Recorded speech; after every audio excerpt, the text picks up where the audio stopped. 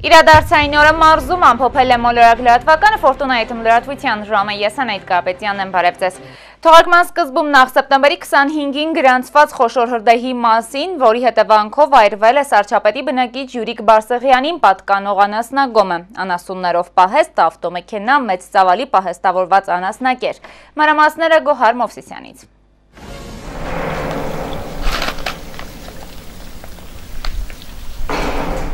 Սեպտեմբերի 25-ին ժամը 17-ի սահմաններում խոշոր հրդեհ է բռնկվել Սարչապետ գյուղում։ Այս անգամ հրդեհվել է ոչ թե 4 խոտածածկ տարածք, այլ Սարչապետի գյուղապետարանի հարևանությամբ գտնվող անասնագոմերից մեկը։ Հրդեհի մասին Լոռու մարզային փրկարարական վարչությունը հազանգել է համայնքի ղեկավարը դեպքի վայր են մեկնել Տաշիրի Հրշեջ փրկարարական ջոկատից 2 մարտական հաշվարկ, ևս մեկը Ստեփանավանի Հրշեջ փրկարարական ջոկատից։ Հրդեհը մեկուսացվել է, կատարվել են մարման աշխատանքներ։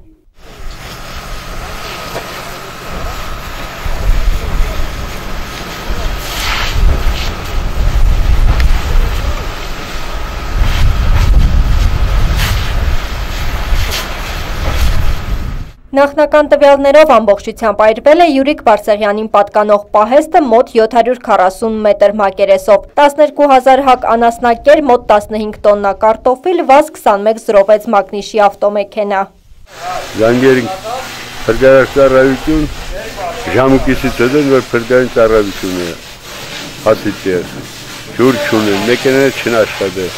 բասայից հնարավորություն չեղավ ջուր քաշելու, չաշխատելու պատճառով։ Պահեստից 30-40 մետր հեռավորության վրա բռնկվավ երկրորդ ծածկի տակ գտնվող խոտ, ընդհանուր քանակով 10,000 տուփ, բոլորն այրված դառավ մոխիր։ Նույնը պահեստային մարդ, 80 մետր երկարությունը, 14 մետր լայնությունը, հայդի ծածկով իր բոլոր ազգով շիֆերներով դառավ մոխիր, մոտավորապես 2000 ազգով շիֆեր։ Ազգանք հենց ստացել ենք, մեկնել ենք, տեղ հասնել է 25 րոպե, տեղ է 24 րոպե։ Ահա, իսկ ջրի հետ կապված խնդիր եղել է։ Հետ կապված ընդհանրապես խնդիր չի եղել, ջուրը մեքենան երբեք առանց ջրի չի գնա, դուք գիտեք դրա մասին ասելու։ Ուղղակի իրանք որ ստացվում են երկար է թվում, ամեն մեքենան տեղ հասնելու պես, որ շուտ մեկուսացնելու համար, չէ։ Ջուրը շատ ենք տալիս, ասենք տարակ տեմպով ենք տալիս, ինքը իրար բնականը ծախսնանում շուտ ավերջանում էլ է, իրանք թվում է թե դադարկ է մեկ է, ասենք ուժեղ շտով ջուրը, որ գրագի վրա մաղում ես, մեքենան կարա մի րոպեում իր ջուրը վերջանա, ասենք թե ջուրը մի 5 րոպեում վերջացել է, 5 րոպե աշխատելուց հետո վերջացել է, իրանք գիտեն թե մեքենան ջուր չի եղել, բայց այդ մեքենան 5 րոպեում իր ջուրը վերջանում է, էլ 2 տոննա 350 լիտր ջուր է։ Ջուր հավաքելու հետո հետ կապված կողքի բասենից ջուրը որ քաշել ենք, ընդդի բասենի ջուրը որ վերջացել է, ասենք 4 անգամ ջուրը քաշել ենք, այդ բասենը, ասենք բասենի ջուրը վերջացել է, գնացել ենք հարևան գյուղ ջուր քաշելու։ Դագի վարվեցեղի, աժարենգի, տեխնիկաներն է վարվի, մեքենան է վարվի, կրիշներն է վարվի, խոտն է վարվի։ Հրշեջ փրկարարների կողմից իրականացվել են նաև քանդման աշխատանքներ, սահմանվել է հերթապահություն 2 մարտական հաշվարկով։ Առավոտյան քանդման և մարման աշխատանքներ իրականացնելիս հայտնաբերվել է այրված 5 խորթ, թե ինչից է բռնկվել հրդեհը կպարզի մասնագիտական փորձաքննությունը։ Գոհար Մովսիսյան, Ռոբերտ Աբրահամյան, Մոլորակ, Սարչապետ։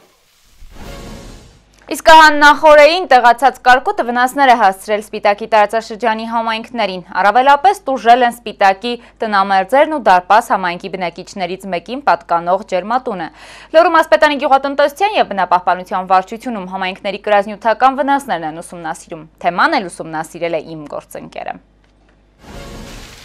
3 մոտ 15 րոպե տեղացած կարկուտը հողին է հավասարեցրել դարպասի Արտակ Խաչատրյանի ամբողջ տարվա բերքը։ Գյուղատնտեսը կարկտահարության հետևանքով ավելի քան 2 միլիոն դրամի նյութական վնաս է կրել։ Վնասվել են թե պտղատու այգիները և թե բանջարանոցները։ Կարկտահարության հետևանքով պտղատու ծառերից թափված բերքն այլևս պիտանի չէ իրացման համար։ Գյուղատնտեսը գարնանը նաև ջերմատուն էր հիմնել ու լոլիկի սածիլներ տնկել։ Ասում է ընդամենը մի քանի օր անց բերքը հավաքելու ժամանակն էր, բայց ինչպես ժողովրդական առածն է ասում, ուրբաթը շաբաթից շուտ եկավ։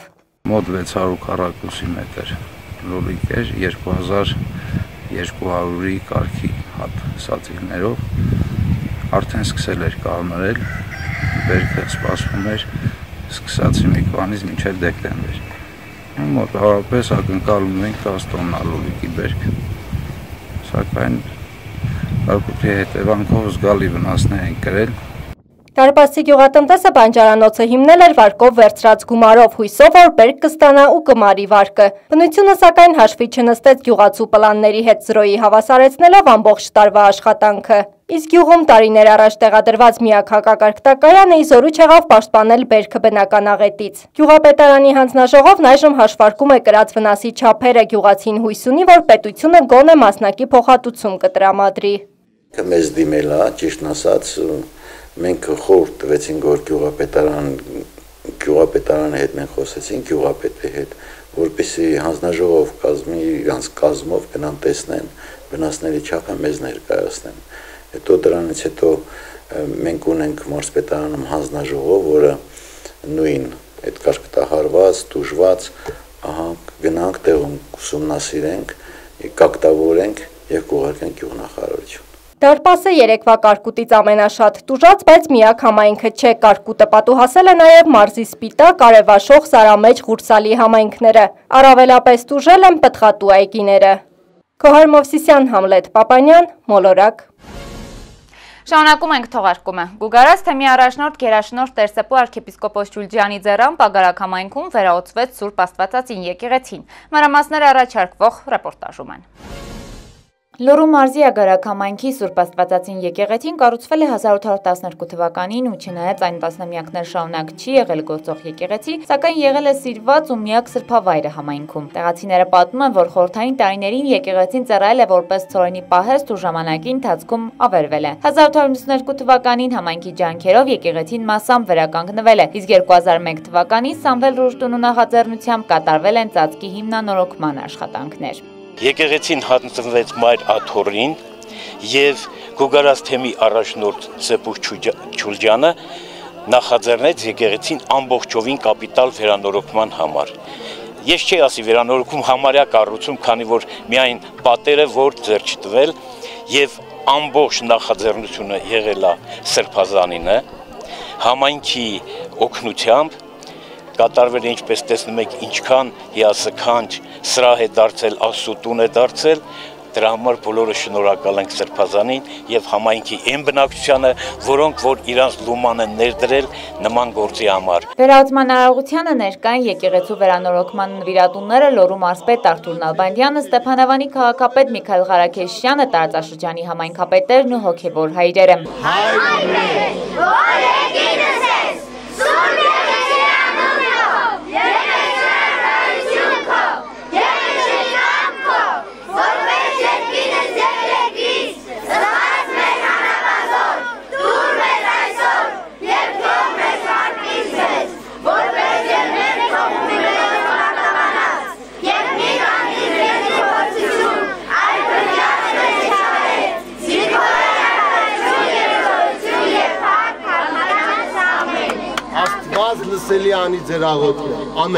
Ինչպես բնակիչներն են ասում, մեծ ոգևորությամբ ու անհամբերությամբ էին սպասում եկեղեցու վերահսկման արարողությանը։ Այսօր եկեղեցին լիովին պատրաստ է ընդունելու Ագարակի եւ հարակից համայնքների բարեպաշտ բնակիչներին, սուրբ պատարագների մասնակցության եւ այլ արարողությունների համար։ Կարևոր է նա, որ վերջապես վերանորոգվեց մեր եկեղեցին,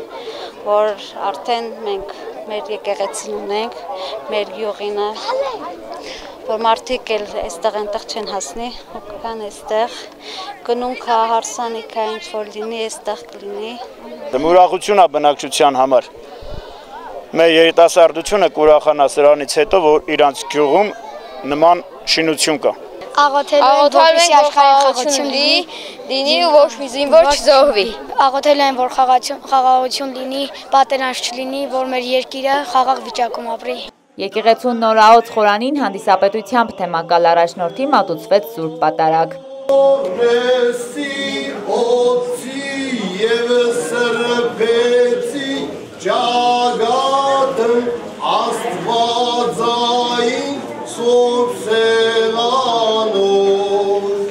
Սուրբ Սրբազան հայրն էր իր օրհնության ու շնորհավորանքի խոսքն ուղղեց ներկաներին եւ օրհնեց բարելարներին, ովքեր իրենց մեծ եւ փոքր ներդրումն են բերել եկեղեցու վերանորոգման աշխատանքներին։ Հոգևոր աղոթատեղու վերակառուցման համար նաեւ մասնակցություն են ունեցել համայնքի բնակիչները։ Մարզի ղեկավարը բազմաթիվ ագարակցիների հետ միասին մոմ վառեց Սուրբ Աստվածածին եկեղեցում, կարևորելով ամեն մի հոգևոր անկյան դերը մարզի ու մարզի բնակչության համար։ Մեր երկրի խաղաղության եւ բարգավաճման համար եմ Աստծուն աղոթում եւ իհարկե Աստծո զորության, նաեւ որպեսզի Աստված յուրաքանչյուր մարդու իմաստություն տա, որպեսզի այդ մարդիկ իրենց կյանքում ավելի ճիշտ ապրեն եւ ուղիղ ապրեն։ Ունենալ եկեղեցի շատ կարեւոր է, որովհետեւ մենք ինքներս հասկանում ենք, որ մենք առանց եկեղեցու համայնքը այդքան էլ լիարժեք չենք կարողանում պատկերացնել, որովհետև դարեր շարունակ եկեղեցին կարողացել է իր շուրջը համախմբված պահել համայնքը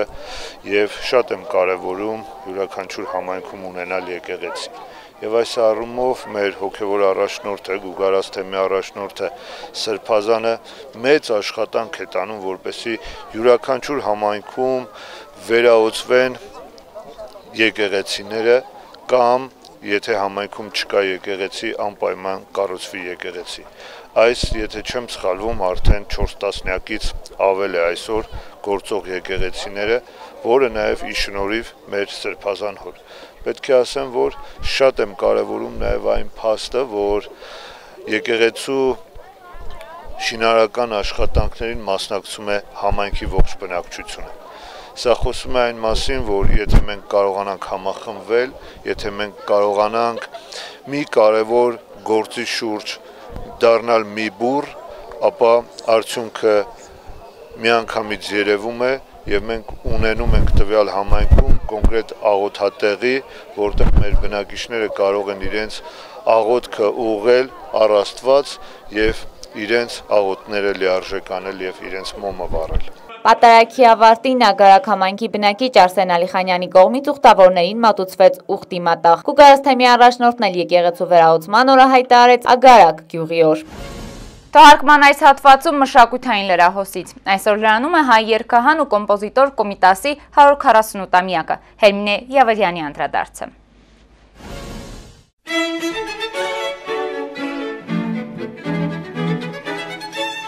Հայ մտքի ուժը փայլատակեց 1869-ի սեպտեմբերին այսօրը Սողոմոն Սողոմոնյանի կամ ինչպես ժողովրդի ու համաշխարհային երաժշտարվեստի մեջ հայտնի դարձավ Կոմիտասի ծնունդով։ Բացառիկ ընդունակություններով ու ձայնային հրաշալի տվյալներով որփացած պատանուն աստվածային նախախնամությամբ վիճակված էր դառնալու ազգային երաժշտության հավաքագրողն ու համայն աշխարհին անաղարտությամբ մատուցողը։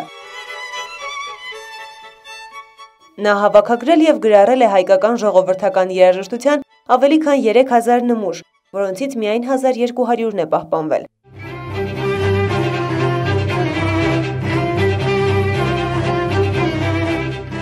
Ժողովուրդն է ամենամեծ ստեղծագործողը, գնացեք եւ սովորեք նրանցից, ասում էր Կոմիտասը։ Շրջելով Հայաստանի տարբեր բնակավայրերով նա գրի էր առնում մեղեդիներ, փրկելով դրանք մոռացումից։ Նա բացահայտել է ժողովրդական երաժշտության կենսական հիմքերը, բնութագրել հայ երգի գեղագիտական արժանինքները, զտել, վերլուծել տեսակներն ու կառուցվածքային հատկանիշները։ Նա հիմնականում գրել է մեներքային եւ խմբերքային երգեր, որոնք սերում են ժողովրդական կամ հոգեվոր աղբյուրներից։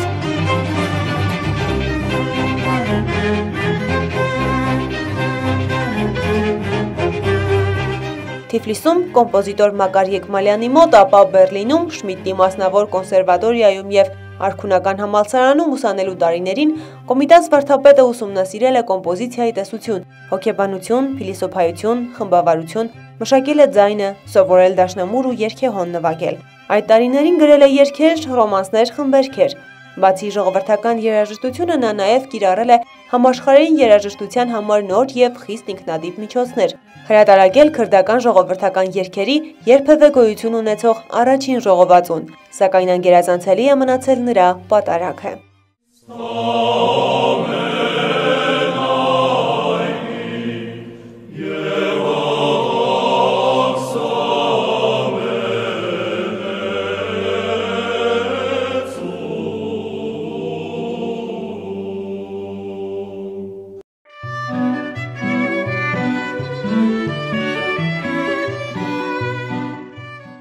Կոստանդնուպոլսում ստեղծել է 300 և ավելի անձից բաղկացած գուսան երգչախումբը։ Շատ եվրոպական երկրներում ներկայացրել է հայկական երաժշտությունը, արժանանալով գովասանքի շատ հայտնի ու կարևոր անձանցից և լսարաններից։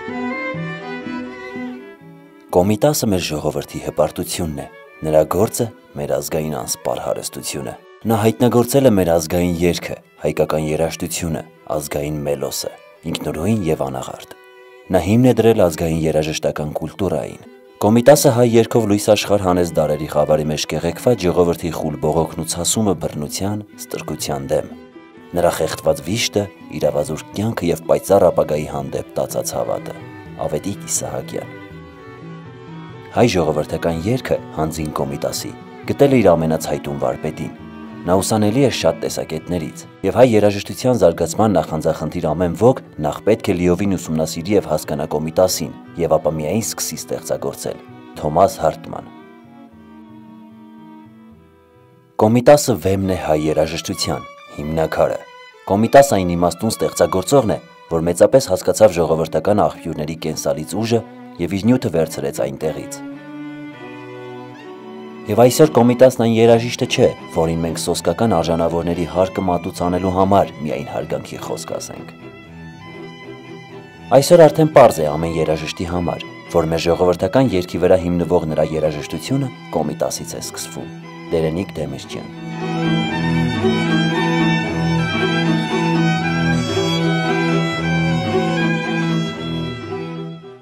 Երգչախմբի մի քանի մասնակիցներ Բարսեղ Կանաչյանը, Միրան Թումաճյանը, Վարդան Սարգսյանը, Վաղարշակ Սրվանցիտյանը, Հայկ Սեմերճյանը երաժշտության տեսության դասեր են առել Կոմիտասից և հայտնի են որպես կոմիտասյան 5 սաներ։ Հանդիպելով բազմաթիվ դժվարությունների և չգտնելով սրտակից աջակիցներ, Կոմիտաս վարդապետը չի ընկրկում, այլ շարունակում է իր բոլորանվեր ծառայությունը հայ ազգին և հայ ժողովրդին։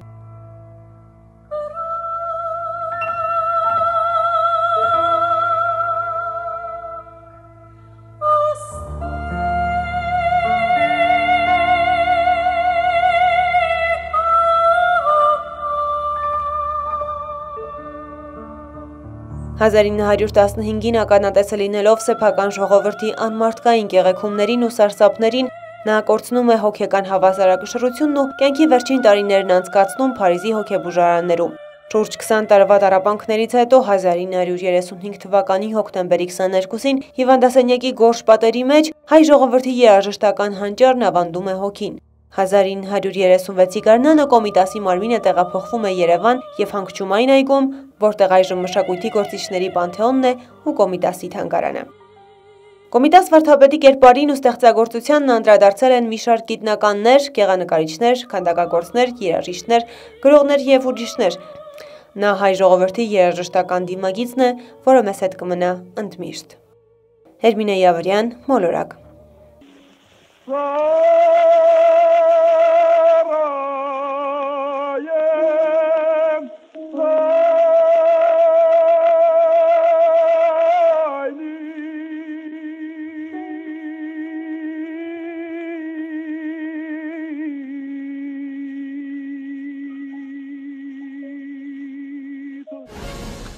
Դարձյալ մշակութային ցուցահանդես Սուրբ Գրիգոր Նարեկացի եկեղեցու հարկի ներքո ներկայացվել են փոքրիկ գեղանկարիչների աշխատանքներից։ Ցուցահանդեսին ներկա եղել նաև իմ գործընկեր Մարիամ Գալոյանը։ Վանաձորի Սուրբ Գրիգոր Նարեկացի եկեղեցու ցուցասրահում կայացավ գեղանկարիչ Գոհար Ամիրխանյանի սաների հաշվետու ցուցահանդեսը։ Ցուցահանդեսին ներկայացված են 5-ից 14 տարեկան 25 աշակերտի շուրջ 150 աշխատանք։ Երեխա կա դեռ իր աշխատանքներ հասուց չէր, որ ցուցադրվեր, բայց ես ցանկացել եմ բոլորի աշխատանքները ներկայացնել, որ իրան ավելի շատ շահագրգռվեին և ավելի լավ ոգևորված աշխատեն։ Ներկաները շրջեցին սրահում, ծանոթացան ներկայացված աշխատանքներին, շնորհավորեցին ապագա գեղանկարիչներին։ Ցուցադրված աշխատանքներն իրենց վառ գույներով բարձրացրեցին ներկաների տրամադրությունը մի պահ տեղափոխելով փոքրերի աշխարհ։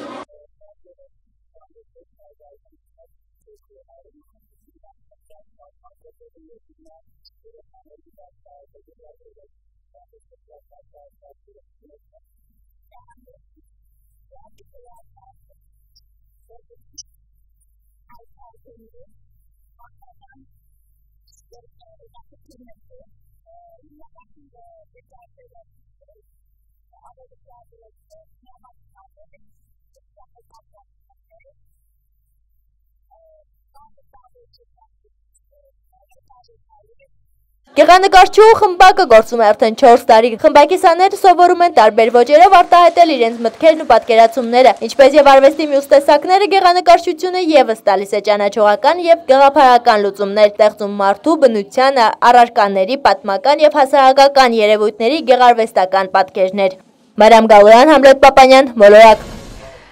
Իսկ այժմ մարզական դրահոսից Վանաձորում անցկացվել ձյուդոյի հանրապետական մրցաշար, որին մասնակցել են 100-ից ավելի մարզիկներ։ Լոռու մարզն այս տարի ունեցել է 6 չեմպիոն։ Լոռեցի ձյուդո ըմբիշամարտիկների մարզական հաջողությունները Վաչե Մատինյանի ռեպորտաժում։ Վանաձորի Հայաստան մարզահամալիրում կայացավ ձյուդոյի հանրապետական մրցաշարը, որին մասնակցեց 150-ից ավելի մարզիկ, ինչպես Հայաստանից, այնպես էլ Արցախից։ Մրցաշարը կազմակերպել էր ձյուդոյի Լոռու մարզի ֆեդերացիան։ Նորաստեղծ ֆեդերացիայի նախագահ Գոռ Հարությունյանի խոսքով լոռեցի մարզիկներն ունեն բոլոր հնարավորությունները դառնալու մրցաշարի հաղթողներ։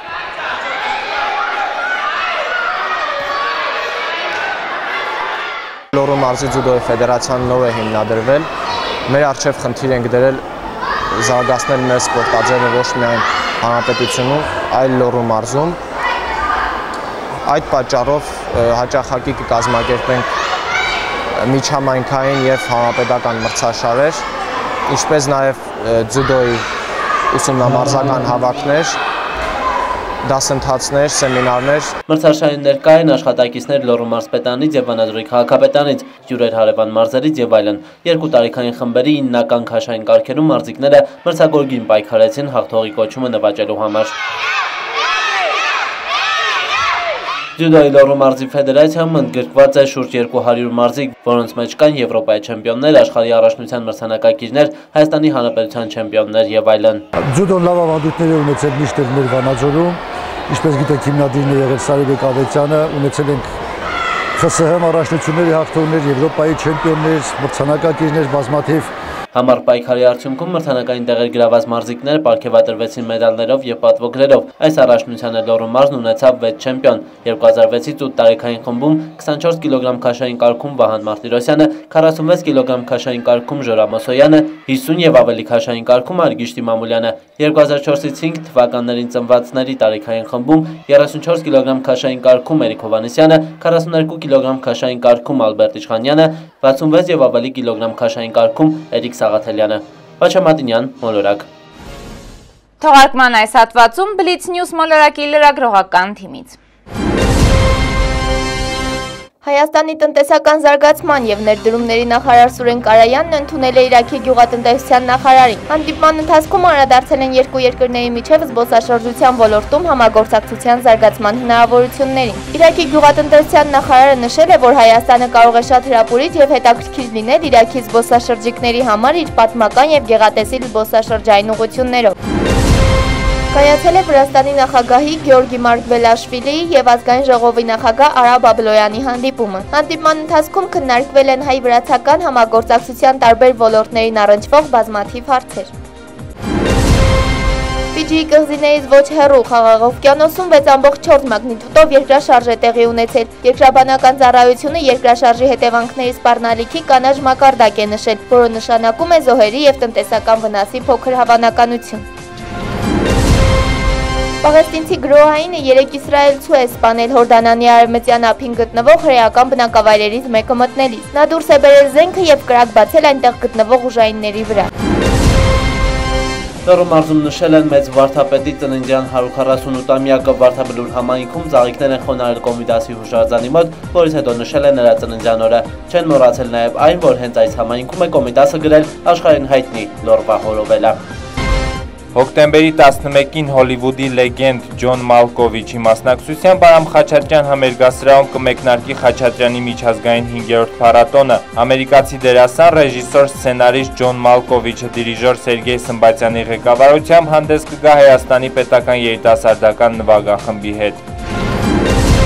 Թբիլիսիում ընթացող շախմատի աշխարհի գավաթի եզրափակում սեպտեմբերի 26-ին տեղի կունենա 4-րդ դասական պարտիաներից վերջինը։ Հայաստանի առաջատար Լևոն Արոնյանը Դին Լիրենի հետ նախորդ բոլոր պարտիաները խաղացել է ոչ ոքի։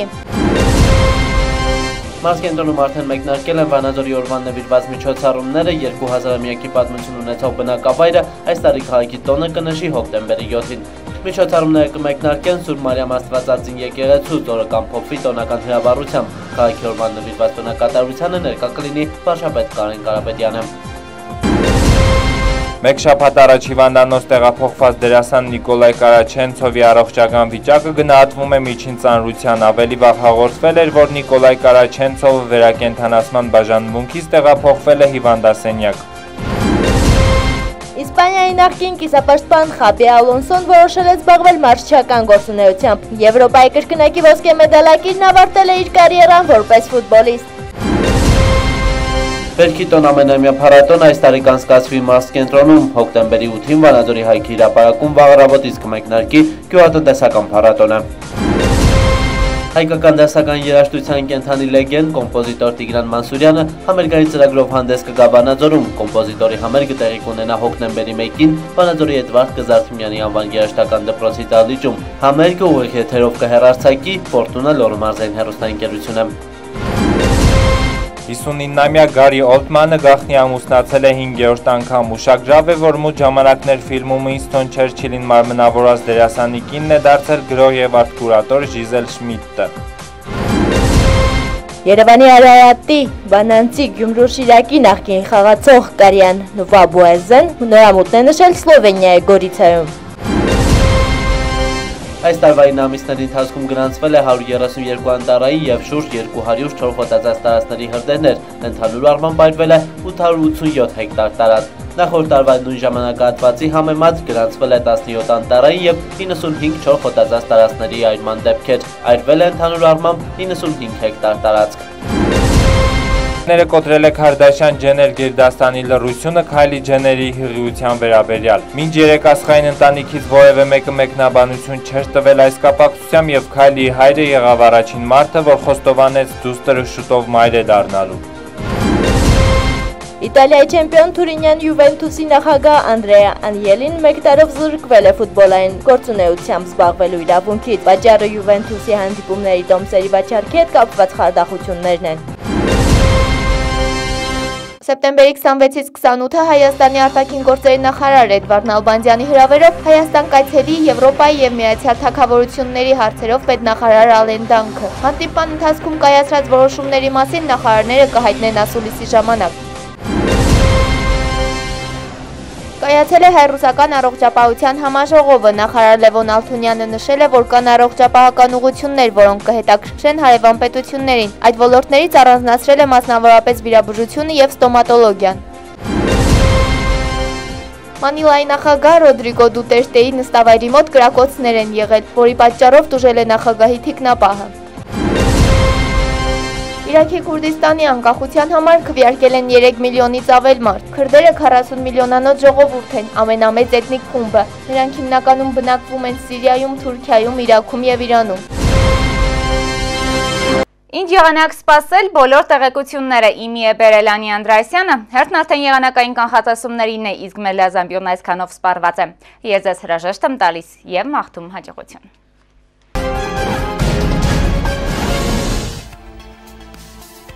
Եղանակի տեսության աջակիցներն են Հայաստանի ազգային agrarային համալսարանի Վանաձորի մասնաճյուղը, Էյուատեն ստոմատոլոգիական կլինիկան, Պլազմա էլեկտրոնիկս խանութ սրահը։ Բարև ձեզ։ Հանրապետության տարածքում սեպտեմբերի 27-ից 30-ը, ինչպես նաև հոկտեմբերի 1-ին շրջանների զգալի մասում, հատկապես երեկոյան ժամերին սպասվում է կարճատև անձրև և ամպրոպ։ Ամպրոպի ժամանակ հնարավոր է քամուշ գնացում 15-ից մինչև 20 մետր վայրկյան։ Օդի ջերմաստիճանը 27-ից 30-ը կնվազի 6-ից 8 աստիճանով։ Լոռու մարզում արդեն կգրանցվի զգալիորեն ցածր ջերմաստիճան, ինչպես նաև քաղաքների մեծ մասում սպասվում է բացարձակ անպամած և տեղումնառատ եղանակ։ Տաշիրում կդիտվի 9-ից մինչև 17 աստիճան տաքություն։ Ամբողջ օրվա ընթացքում արևը ծածկված կլինի ամպերով, որոնք էլ իրենց հետ կբերեն տեղումներ։ Ալավերդիում սպասվում է գիշերը 12, ցերեկը 15 աստիճան տաքություն։ Այստեղ նույնպես ամբողջ օրը կանցնի անպամած, տեղումներ կլինեն գրեթե ողջ օրվա ընթացքում։ Սպիտակում կանխատեսվում է 10-ից մինչև 18 աստիճան տաքություն։ Օրվա առաջին կեսին արևը ժամանակ առ ժամանակ դուրս կգա ամպերի հետևից, բայց կեսօրից հետո կսկսվեն տեղումները։ Ստեփանավանում ջերմաստիճանը կլինի գիշերը 10, ցերեկը 13 աստիճան։ Անձրևները կտեղան ողջ օրվա ընթացքում, հատկապես երեկոյան։ Վանաձորում կդիտվի 14-ից մինչև 18 աստիճան տաքություն։ Առավոտյան ամբողջ երկինքը պատված կլինի ամպերով, կեսօրին կսկսվեն տեղումները, որոնք կշարունակվեն նաև երեկոյան։ Մայրաքաղաքում նույնպես տեղումներ են սպասվում, թեև միայն առավոտյան, կեսօրից հետո կդիտվի արևային եղանակ, իսկ ջերմաստիճանը կլինի 13-ից մինչև 27 աստիճան։ Արևային հսկա AR2673 անվանումը ստացած բիծը, որն առաջացրեց երկու արևային հզոր բռնկումներ, այս ամսվա սկզբում վերադարձել է արևի մեզ հակառակ կողմում երկու շաբաթյա ճանապարհորդությունից հետո։ Ի բարեբախտություն երկրագնդի նրա ինտենսիվությունը թուլացել է եւ այլևս վտանգ չի ներկայացնում։ Իսկ ահա արևելյան Սիբիրի գրեթե բոլոր շրջաններում տեղացել է սեպտեմբերյան առաջին ձյունը։ Առանձին հատվածներում ձյան շերտի բարձրությունը հասնում է 1-ից մինչև 6 սանտիմետրի։ Հուսանք, որ մեզ մոտաշունը կշարունակվի այնքան երկար, որքան ամառն էր։ Ցտեսություն։